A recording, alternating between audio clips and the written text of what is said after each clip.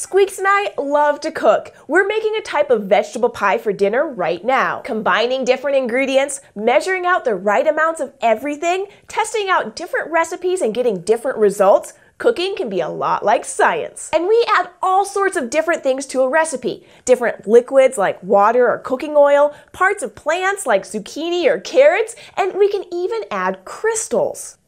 Take a closer look, Squeaks. There's a whole container of tiny crystal pieces to add to our recipe.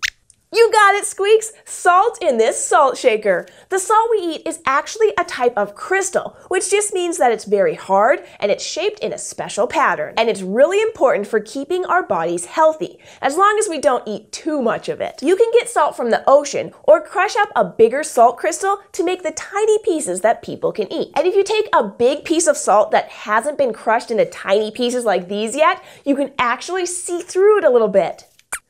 Could you eat a big salt crystal?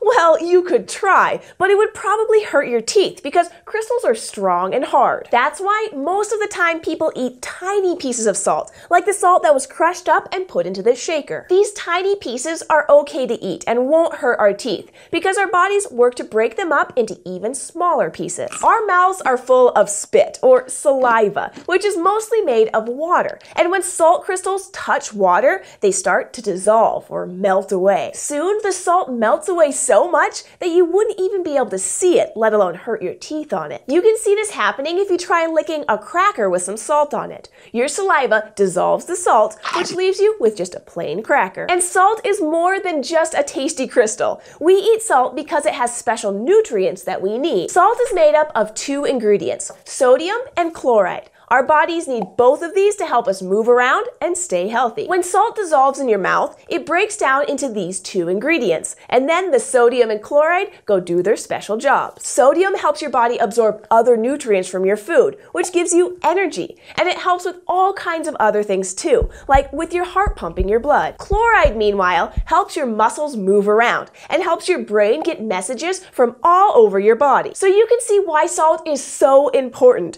People all over the world eat it to keep them healthy.